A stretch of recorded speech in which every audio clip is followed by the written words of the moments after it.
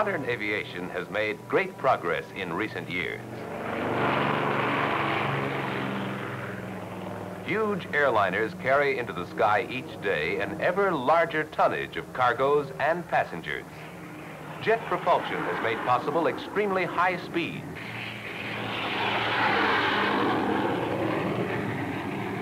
Yet in one aspect, these aircraft have become more limited than traditionally long runways to take off and land. The need for an aircraft independent of huge airfields is being met today by the helicopter, which can land in any area big enough for its whirling rotor.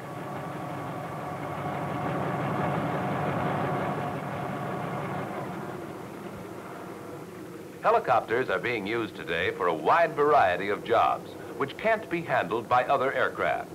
In larger cities, they are delivering thousands of pounds of mail every day from outlying airports directly to the post office. These craft can carry some 400 pounds of mail on each trip, and in some cities, trips are made throughout the day at 20-minute intervals.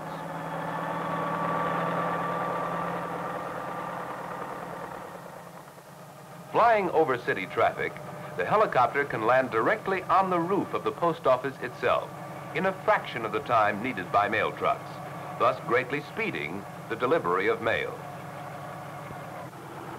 Helicopters have found important uses in the country, too, where they are used for dusting crops, which would be damaged by ground equipment. The helicopter's great maneuverability makes it possible to spread dust over every corner of the field, no matter how irregular it may be.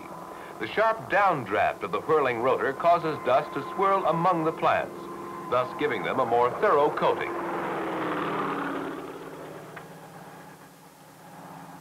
The helicopter's slow speed makes it useful for any kind of air search, and especially for inspections of such things as power lines and pipelines.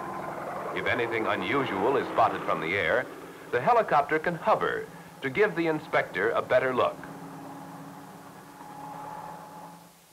Equipped with pontoons, the helicopter can land on water and can penetrate swamps which were previously inaccessible.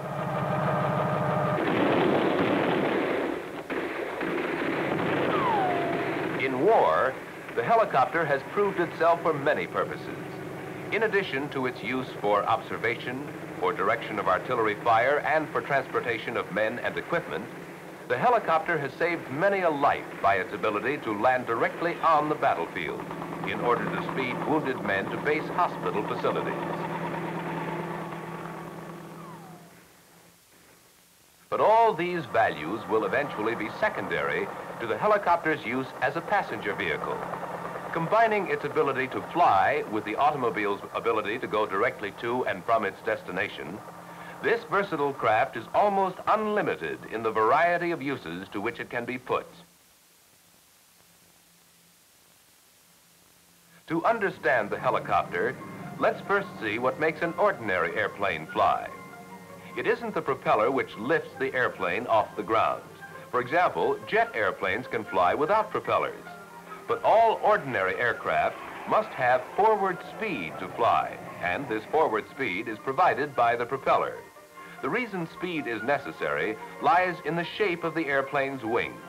A careful examination will show that the wing has been designed so that its upper surface is more curved than its lower surface.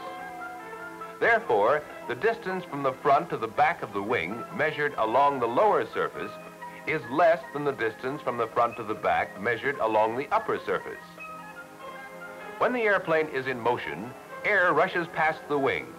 The air passing the upper surface moves a longer distance in the same time as the air passing the lower surface, and therefore moves past the upper surface faster. This difference in air speed increases as the airplane itself moves faster and creates a partial vacuum along the upper wing surface. The normal air pressure under the wing lifts it into this partial vacuum, which enables the airplane to fly. At first glance, a helicopter seems to be able to fly without wings. Actually, however, the rotor blades of a helicopter are shaped much like the wings of an airplane. The upper surface of the rotor blade is more curved than the lower surface. When the rotor turns, air moves past it in much the same way that it moves past the wing of an ordinary plane. Thus, there is no need for the helicopter itself to be moving. When the blades move fast enough, they provide the lift necessary to raise the helicopter off the ground and permit it to hover. Thus, helicopters are called rotary wing aircraft, while conventional airplanes are called fixed wing.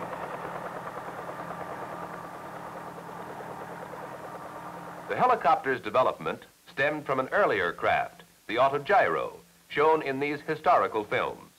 It required a propeller for power, since the rotor was freewheeling and couldn't hover.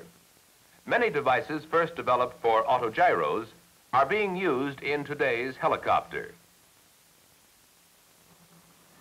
The helicopter is a free-swinging body hanging from the whirling rotors. The turning rotor sets up an action which tends to turn the body of the helicopter in the opposite direction. This action is called torque and is counteracted by a tail propeller called the anti-torque rotor. The tail rotor is used to turn the craft in any direction independently of the direction of travel. To understand how forward movement is accomplished, let's see what happens with a toy rotor like this. If you hold the rotor flat, it will fly straight up. But if you tilt it in any direction, it will fly in that direction. A helicopter rotor works the same way. Tilting it in any direction with relation to its shaft causes the helicopter to fly in that direction, whether it's forward, backward, or sideways. The direction of flight is determined by the tilt of the rotor and not by the direction the nose of the helicopter is headed. Now let's take a ride in a helicopter. While the controls are comparatively simple, a helicopter pilot must be as thoroughly trained as the pilot of any other type of aircraft.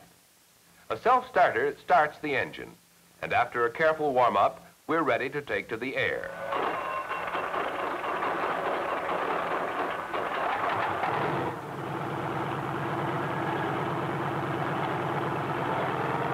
The collective pitch control, whose handle is also the throttle, determines the amount of lift which the rotor provides. Once in the air, the pilot uses foot pedals, which control the tail rotor to turn the machine in the direction he desires. The stick in front of the pilot controls the angle between the spinning rotor and its shaft. And when the stick is moved in the direction the pilot wants to travel, the helicopter is on its way. Flying a helicopter is quite a different experience from flying a fixed-wing craft. Although this craft can cruise at about 85 miles an hour, there's no need to maintain airspeed, so there's time to look around. Should the engine fail, the rotor would act much like a parachute to permit an emergency landing. But of course, most landings are with power. There are a number of different kinds of helicopters being flown today. Some are designed with two rotors, which turn in opposite directions. Each rotor counteracts the torque action of the other, and thus eliminates the need for an anti-torque tail rotor. Twin-rotor helicopters have been built large enough to carry 16 persons, with a gross weight of more than 14,000 pounds. The jet helicopter, powered by tiny jet engines on the tips of the rotor blades, works much like a fireworks pinwheel. The jet engines are the only source of power. Jet helicopters are simpler in construction, lighter, and easier to operate than conventional helicopters, although fuel consumption is very high. The continued development of this and other types of helicopters, with their unprecedented freedom of movement and the wide range of uses to which they can be put, holds great promise for the future of transportation. Who could have predicted the vast changes which the development of the automobile and the truck have brought about in our society? The potentialities of the helicopter are just as great. Its versatility as a transportation vehicle may eventually play an important role in reshaping the pattern of our daily living.